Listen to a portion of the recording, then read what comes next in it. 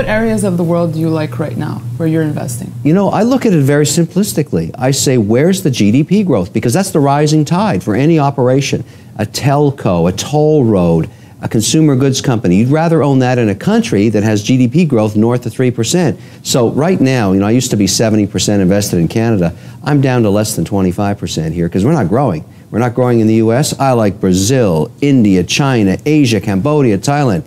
They got it cooking over there. They're growing. So I'd rather own the Brazilian telco than any Canadian telco. I mean, you look at the worst returns in telco are in Canada. You can buy a Brazilian telco that's been a phenomenal investment for the last 5 years. And the great thing about these companies overseas is they're so big now, so huge, they're issuing the securities in US dollars, and I can hedge that back to the Canadian dollar for next to nothing.